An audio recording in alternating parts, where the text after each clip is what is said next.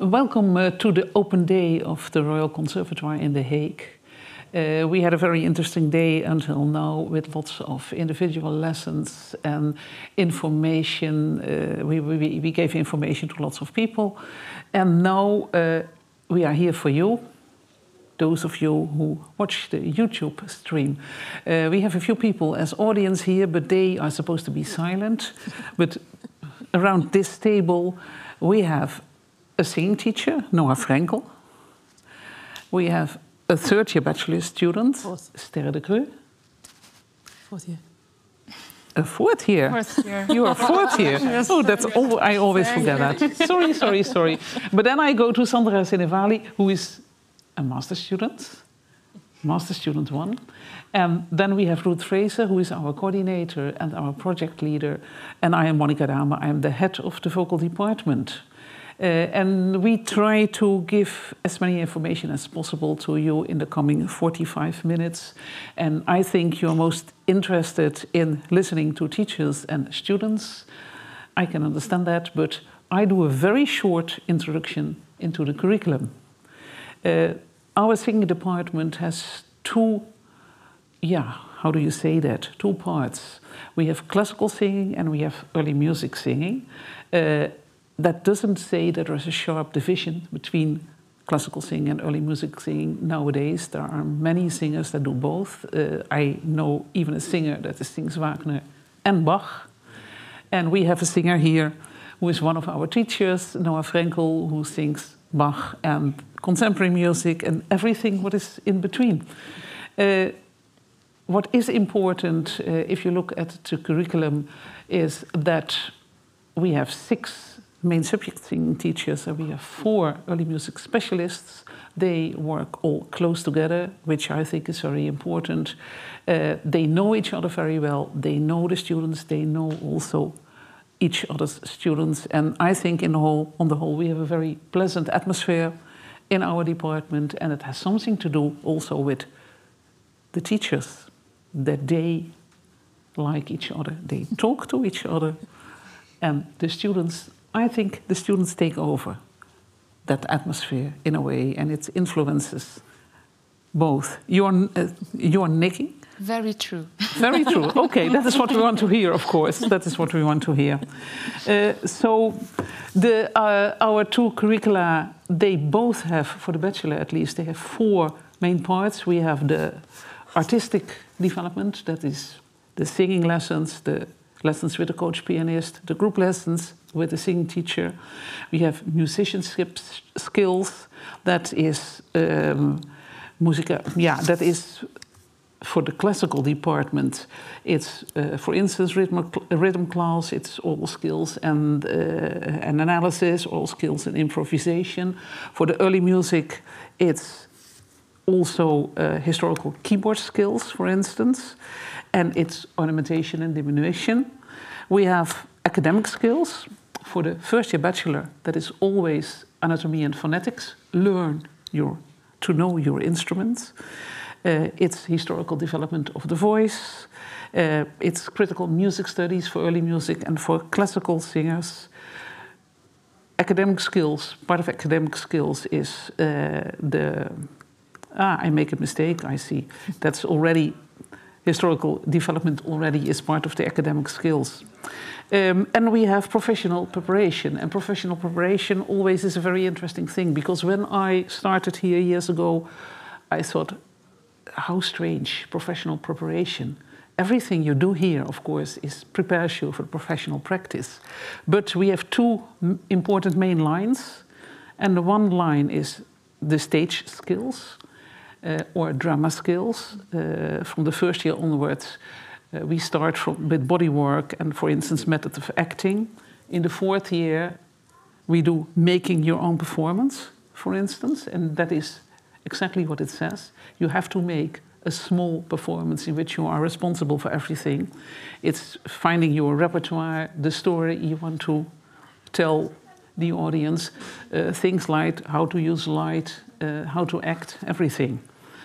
And we have also career skills, which we start already in the first year.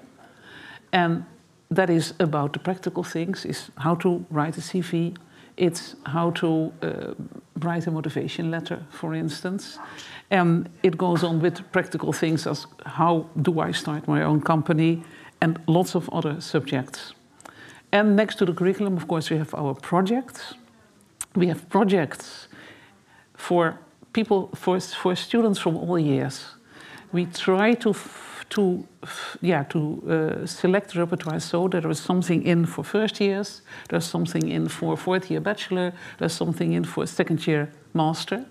And what we think is very important, we ask all the students to always audition for projects, which means that even if you are first year and you think, oh, it's all too difficult for me, we tell you, just come, because it's very important that you learn what it is to audition, that you learn what it is to step into a room with a committee and being very nervous, because that is what you're going to do, auditioning a lot in your professional life. And so if you have 6 years in the conservatoire feeling how it works, I think it helps you a lot. And I see, Sandra, you are now saying yes.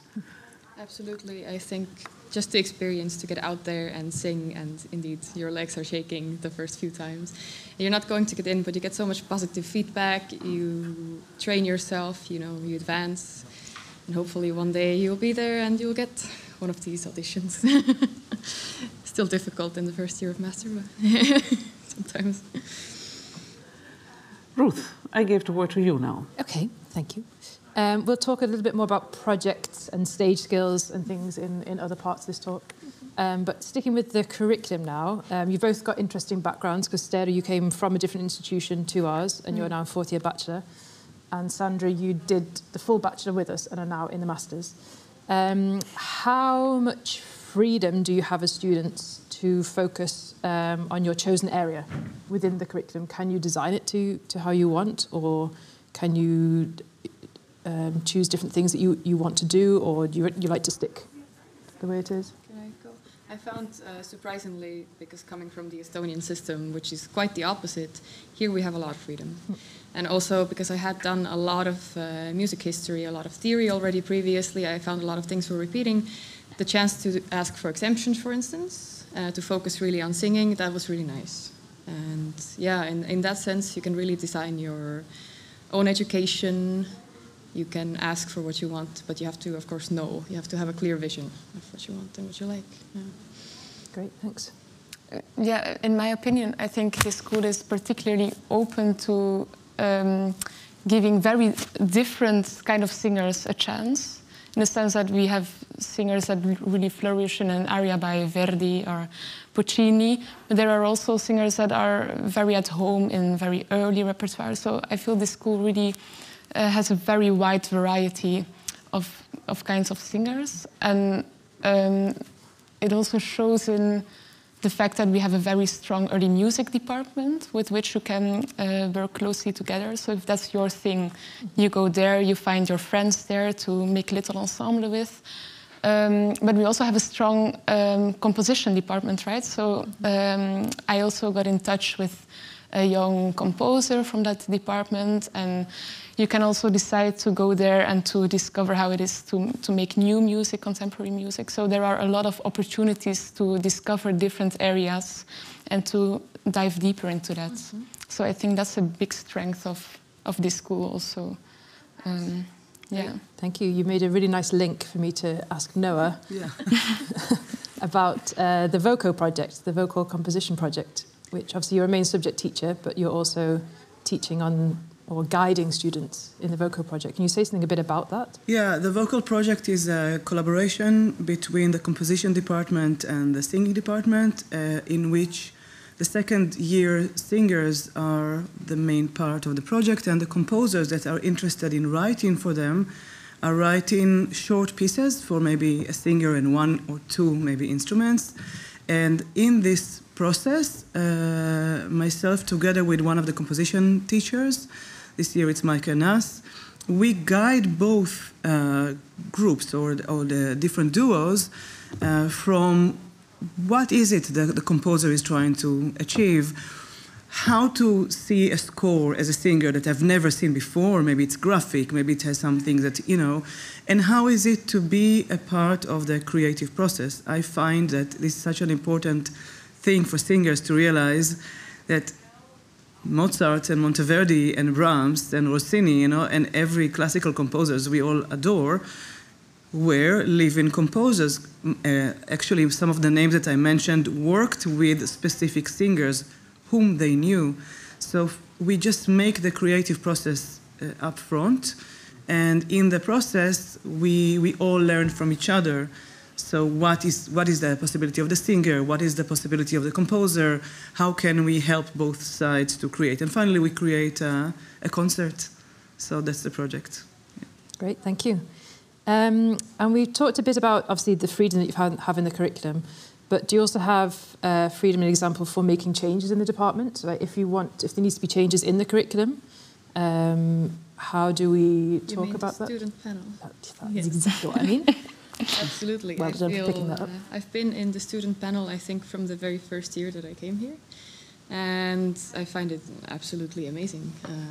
Lots of freedom to say what we like, and it's all anonymous in the way that if there is a real problem, we never have to be scared that, you know, it reflects badly back on ourselves. Or I feel like I can say anything that I feel I want to say. Can you just explain a little bit for the people who don't know what the student panel is? So there are 2 students selected from each year, and we gather once. Who selects the students? Our students ourselves, of course. And I personally always try to ask my course mates if they have any issues, any problems, any questions that they would like to bring up in the panel, and then I like to bring them. And we meet once every, I think, 2 or 3 times a year. Yeah. Depends on how busy we are. Mostly online recently, but also live. And there is cake. Ruth always brings cake. That's nice. Come to The Hague. There Come is to The cake. Hague. There is cake. Actually, Yeah. it's the bottom line. So yeah, it's always very open and nice, and we're always friendly towards each other and very supportive, and it's nice. Yeah. Okay, great, thank you. We'll move on a little bit. So I'll ask Noah if she can kindly vacate the seat for Sarah to come and join us. And we're going to talk a little bit about being in the first year, what it's like to be... Sarah is one of our first year students. Would you want to introduce yourself? Sorry? Do you want to introduce yourself, or... Well, I probably just did it for you. Yes, okay. I'm Sara de los Campos, and I'm a first-year student. First-year bachelor. And Sandra is first year again as a master student. So just ask a little bit about how's the first year going so far? Well, it's very open. Yes, it's very open, but for me it's been great until now.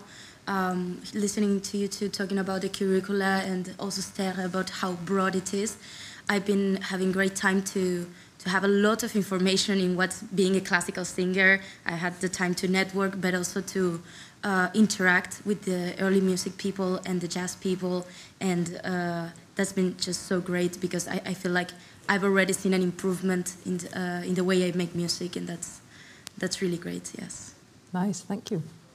I can maybe reminisce a little bit about my first year here, because for me it was, I don't know, did you come from the Netherlands or? No. You moved here also? Because for me it was, Uruguay.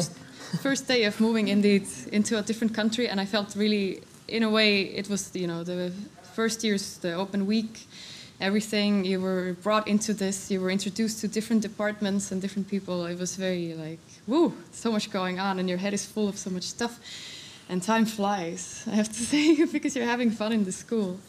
And being now in master, I'm in a way happy that I already did the 4 years and I didn't come straight into master, because now I know the school and I can take my time and really take what I need for myself as an artist from this school. Because master is even more than bachelor here. You have to design your own education.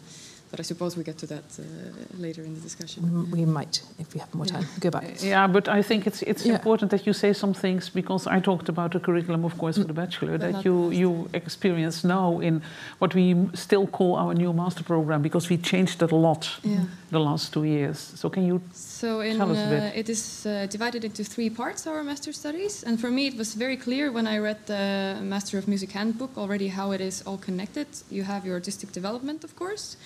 you have your research, and then you have your PIA, professional integration activity. And it's a sort of a triangle that is supposed to design you as an artist.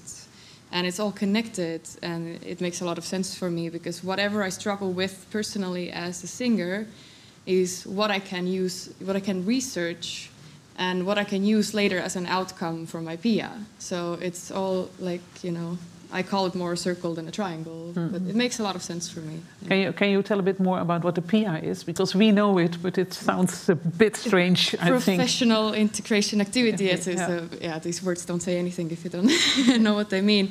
Basically, you are going to design a project and you get help in you know, project management and all this financial stuff also. And for me, it's going to be, for instance, an opera concert with a little improvisational element, because I want it to be a little bit different. But some people, they work with composers, they make this whole new pieces. Some people, they do dancing and this whole, you know, it's up to you what you want to do, but it's usually a concert or yeah. Yeah, and you are coached by somebody coming from the professional world.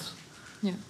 That is also important, because that is, we see it also as a link to the professional world, and yeah, a further introduction also to that world. And preferably you can take your project later and sell it outside when you've graduated, which is, you know, a nice way to leap into professional world.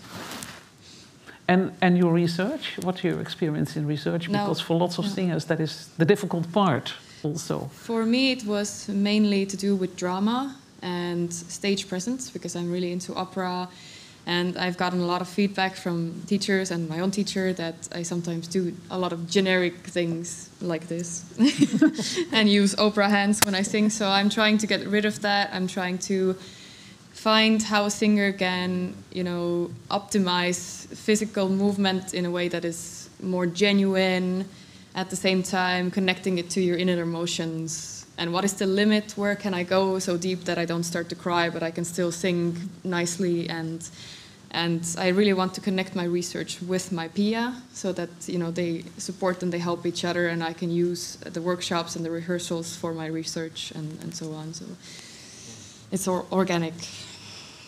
Yes, that's my plan. Sounds really interesting, actually. Yes. And connected, slightly connected to that. Obviously, doing the PIA is the professional integration activity. And we have this, in the bachelor's, we have 4 years trajectory of career skills, kind of professional skills. And we start off in the first year with a working group voice, then followed in the second year with an intensive boot camp, entrepreneurship boot camp. Did you do that? Did you? That was in my 3rd year. Okay. Yeah. And then we have business of music, audition training, and PPP, all in the bachelor. And then obviously in the master, you've got the project management, the PIA, and that sort of thing. So we're really trying to prepare you for the, you know, the outside world now. What is, obviously you've been through it as well. You're just started in the working group voice, and you're still in it. Yes. What are your experiences of the sort of the PPP course, so the career skills courses that we have in school? Maybe we start off with Sarah. You're in the very basic working group voice. Doing it for this first semester, and I think it's you said it's in one of the courses. We think that maybe it's too early to start thinking about that stuff in the first year of the bachelor, but it's actually not. We've been already doing some networking and trying to work on what Monica was saying, writing our CV, knowing how to act professionally as singers, and it's already been helpful now, not just as a preparation for the future, but also today in our formation to know how to contact with the professional world. I think it's really helpful to have it from the first day. Yes. I didn't do the boot camp, and I didn't do because I came in later in the school. Oh yeah, explain. You came in a higher year. Yes. So tell our watchers, our viewers, our beamers, our streamers. Yeah, so I studied for 2 years in Belgium in a different school, and then I decided to come here. I auditioned, and then I came in the second year.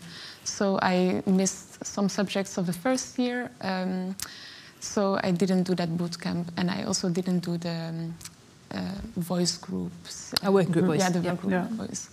But last year we got several meetings on taxes and stuff, very dry stuff, but also very important as a singer in the Netherlands to know how to do these things, because also as an expat you come here in the Netherlands and there's a whole system of taxes and all kinds of fines you can get if you do things wrong. Monica's the only one that knows. We're all like, oh.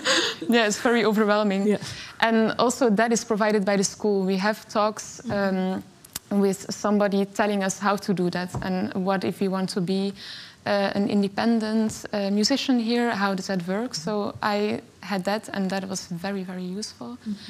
And also what Ruth said before, the fact that we have auditions before each project is very useful, because we are also asked to send in our CV and a cover letter, which also means that we write quite a lot of these cover letters, and it also makes it easier for us when we do a real audition to know, okay, how does that work? What do we write? How do we write in a professional but still personal way, because we still want to show our personality.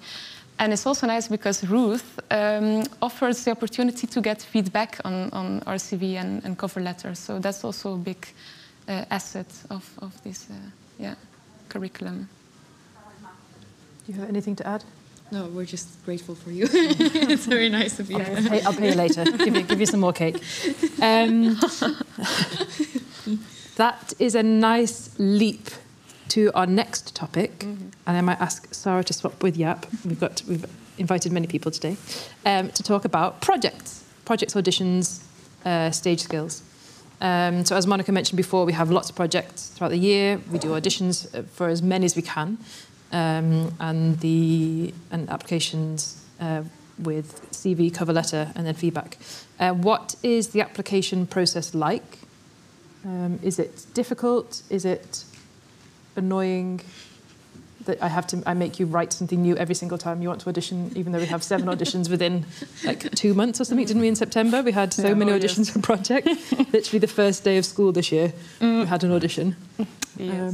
What's the process of the applying for projects and things like? We'll ask Jaap, because he's not. Yes. I think it's nice because you have to write this cover letter about why you think this project is good for you and why you're good for the project. And I think it's a nice moment for me to reflect on what I'm doing, what kinds of projects I've done in the past few months, and how this project would fit into my development in a certain style, because we have early music projects, sometimes an opera project.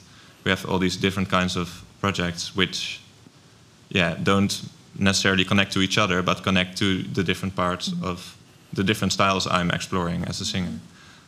So I think it's good that we write that cover letter every time, because and also update your CV so you can really see like how you're doing, and every time have a little moment to think about that. And also, we don't have to do all the auditions. So it's not like there are a lot of opportunities, but if we decide to do only 1 or 2, because we want to explore that field, for example, an early music project, then it's also good. It's not that we're overwhelmed with things we have to do. Yeah. And speaking of auditions, what's your experience in the auditions? Like on an audition day, what's it like? For me, it feels professional, as if we have to, we can't just go there in our jumpers and our nice. That's happened. But so it feels like a professional environment, but still being carried by the kind faces of Monica and Ruth that are also sitting there in the panel. So we are still aware of the fact that we have space to improve. We don't have to be a finished product when we go to these auditions. But we do feel kind of that adrenaline kick, because there is an external person almost always there. So it's a good combo of both, I feel, for me. No, what was also said before, the importance of getting that adrenaline and getting yourself out there. trains you to be used to it. And also, I don't remember who that was that said that actually, if you keep performing, your body adjusts to it, and then you are less nervous over time. This is why Corona is so difficult for some singers, because then you don't get used to it again, then you're so nervous. But yes, force yourself to go out there, force yourself to audition. You know, it's not going to go right the first time, but, you know, then you get used to it. It's important. I do remember the first few auditions we had this year. Everybody was just so happy to just sing again. Sing, yeah. They weren't super nervous actually, because they were just so happy to sing in front of people. Yeah, like, oh, people, live people. Just, yeah, rather than Instead singing of your to a cat. screen. Yeah. Definitely true. So, were there any memorable projects for you, or for example, Sandra, you've just been in one that wasn't? I was so sad that it didn't continue, of course. We had Michael Chan's Alcina, yeah. And my still favorite that one that was in was The Fairy Queen with Michael Chance. I think that was in my third year or second year. I don't know. Yeah. And it was also with a lot of people, and Michael Chance always gives, you know, the chance to all the singers to do something, and you will have a lot to do because they're always so colorful. There's a lot of action going on. Just to be on stage, learn how to be on stage.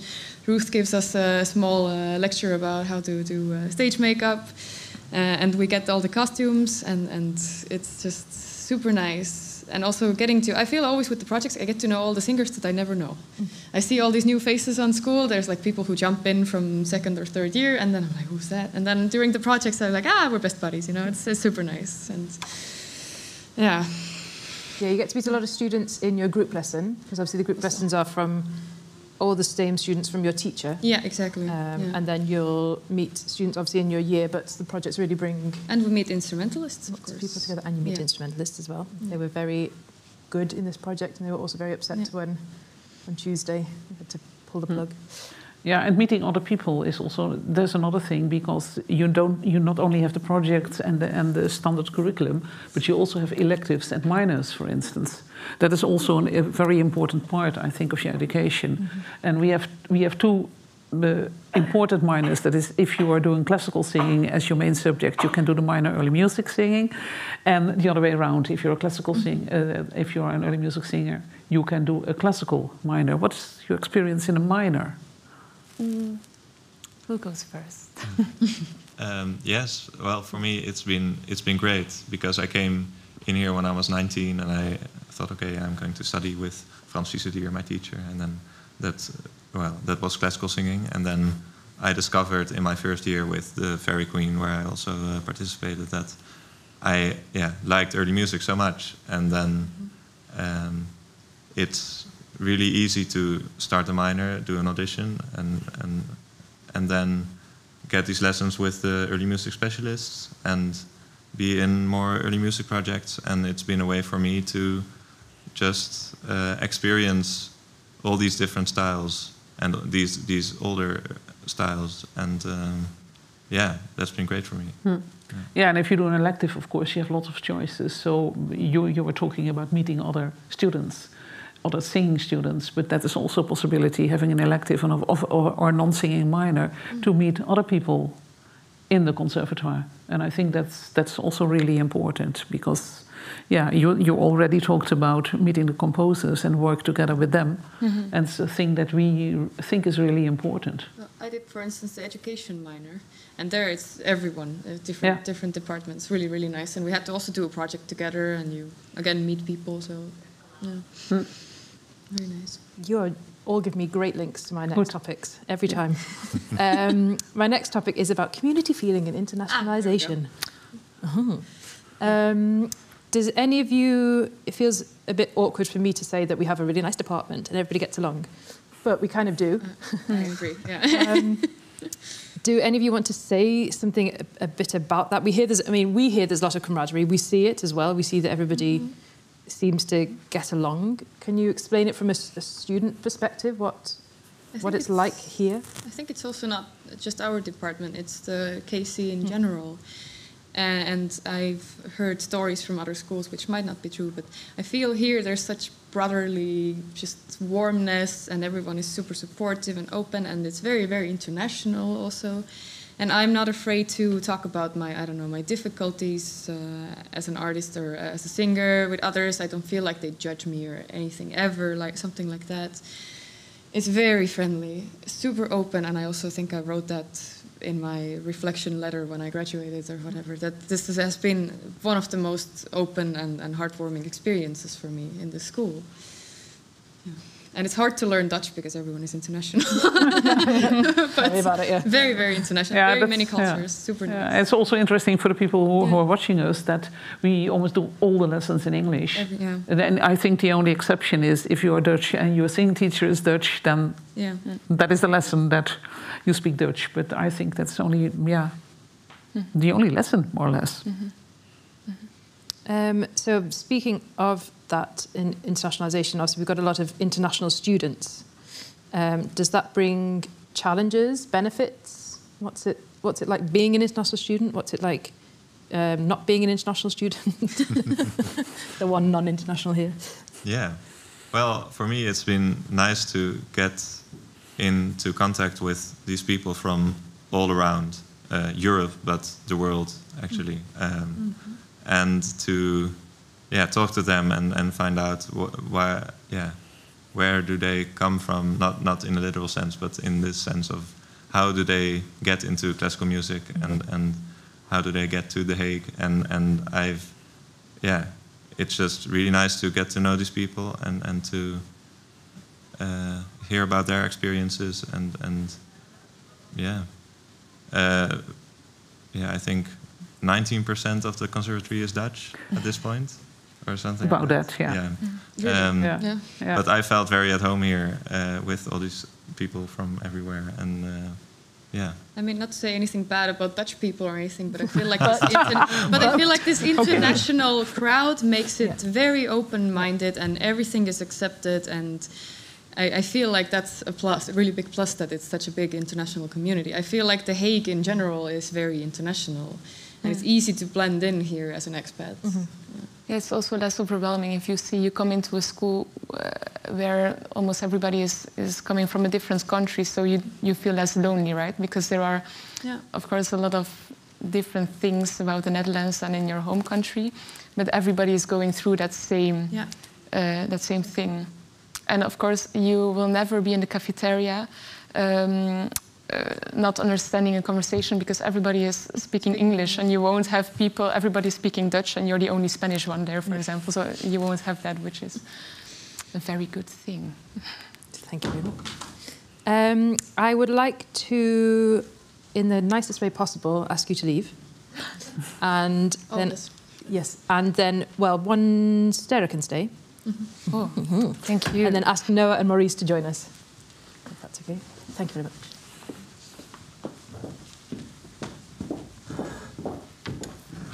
Hello. Hello. Hi. So Maurice we've met Noah before, one of our main subject singing teachers, and Maurice is one of our coach pianists. I'm just talking a bit about coach pianist, main subject teacher, and the combination teaching team and how it all works. Can you just briefly explain the difference in your roles? Yes. You can start. Yes, okay. Our roles are in a way different that, of course, if you are going to sing, very often you have to start with the technique. And that is what you learn mostly, or actually completely, in your singing lesson with your main teacher. When you come to the coaching lesson, we don't work technically, but we work more.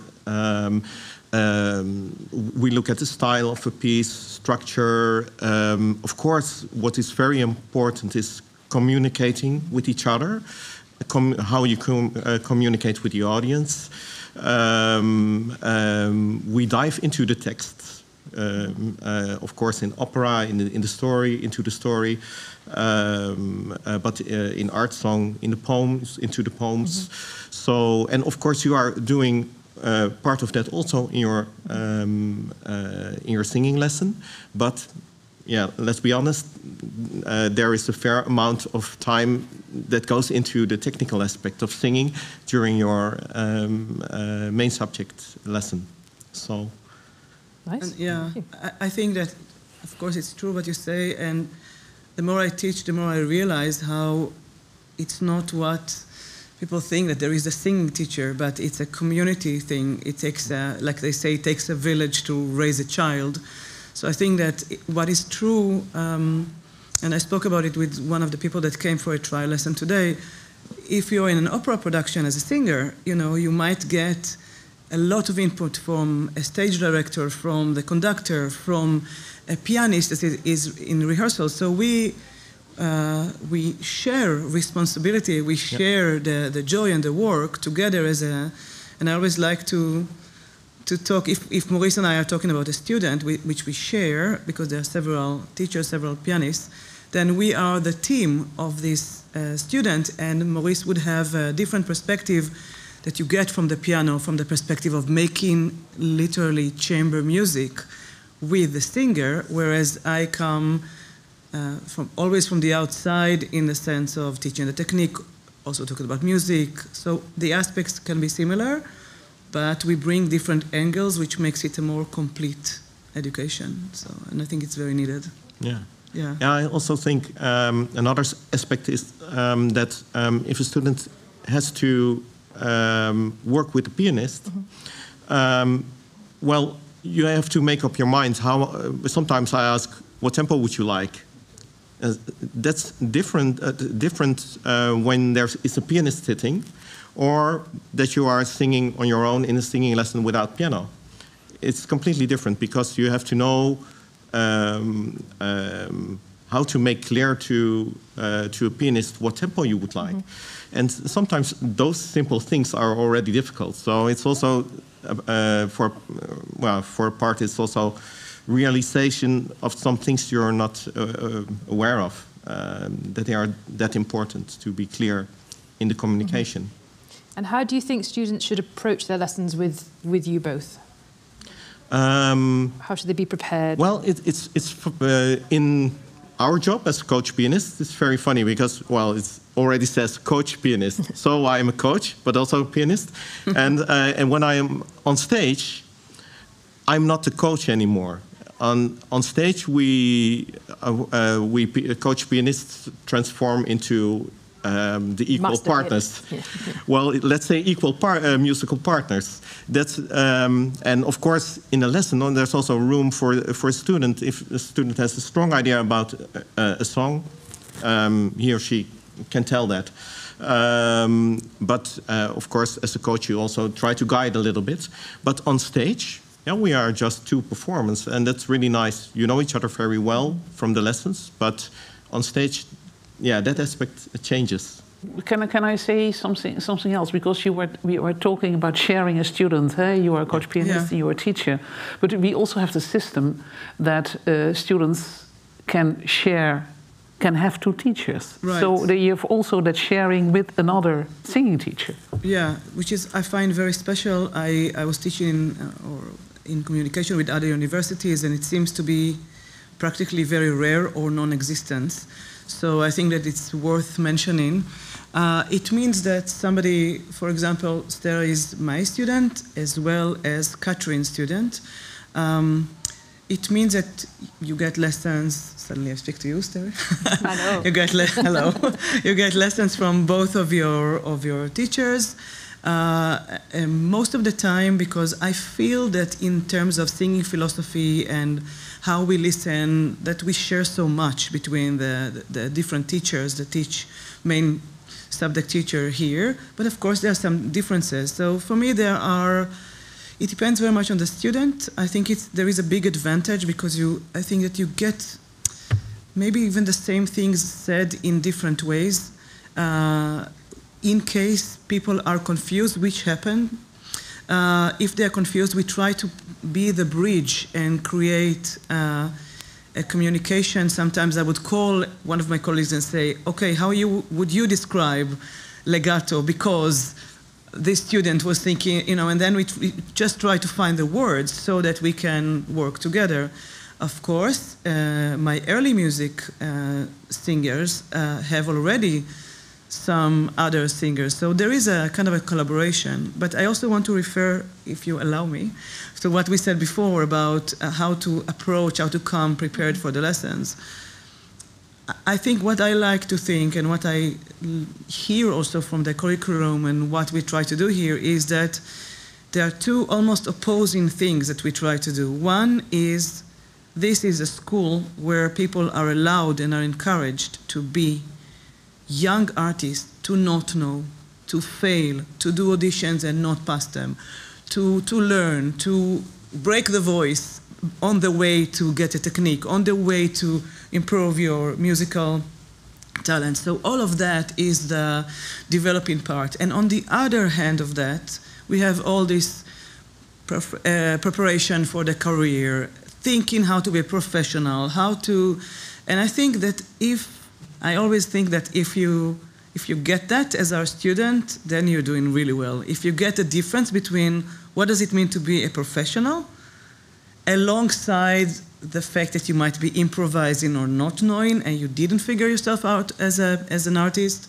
I think then you're really great because you allow yourself to experiment, and on the other hand, you already train the muscle, which we all need in this profession, especially this day and age, of knowing what to do. So I very much hope that also students that come, and communication is very important, that they come and they say, okay, I was doing this and that with Maurice, you know, we try to, and now I'm doing that with you, how can we combine that, what are the subjects? So communication all the time, experimenting, and on the other hand, really from day one deciding that you're going to be a professional, that you came here, you know, you mean business, you really want to be a singer, you really want to flourish when you finish the school.